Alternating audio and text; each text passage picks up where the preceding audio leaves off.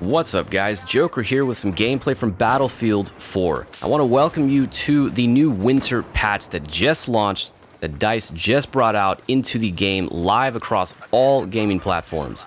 So in these clips here today, you will see a little bit of everything. You'll see a lot of the new tweaks, a lot of the new aesthetic changes to the different reticle colors and cursor customization options. The most important change that I was concerned with was the talked about netcode improvements that DICE was claiming to introduce to tweak up the netcode to enhance the target acquisitions in vehicles and longer range engagements. As of yet, the game has felt nearly the same as before. And if anything, I've experienced a lot more rubber banding and a lot more server lag than I've been used to, and I've actually been seeing some frame rate drop problems in some maps that haven't happened before, so this is nothing new to me. I've been very accustomed since the end of 2013 in Battlefield 4 being a very broken experience, and it still has not failed to disappoint on that standard. In a nutshell, I did not expect this patch to be a game changer, and nor is it one. I do believe, however, that we do need to give a shout out to a lot of the good programmers and the good talent over at DICE LA. Some of these new ideas definitely make sense for a game like Battlefield. It's very complex and that is not your typical arcade style first-person shooter. Overall, I hope you guys enjoy some of these clips today. Like this video if you liked it, and thank you for hanging out and watching. Enjoy.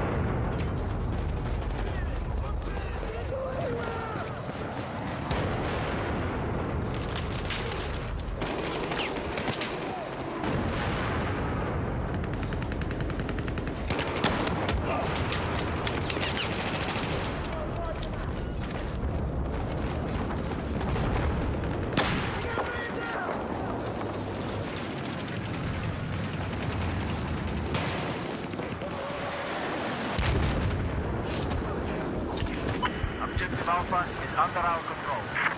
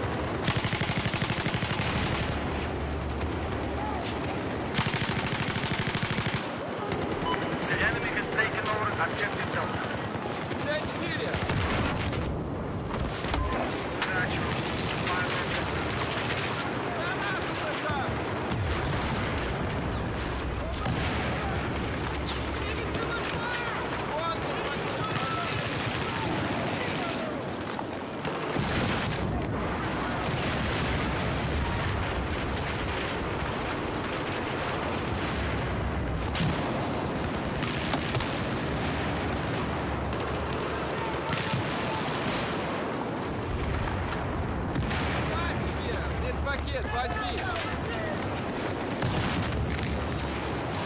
Enemy just cleared Deathmatch as a high-value target.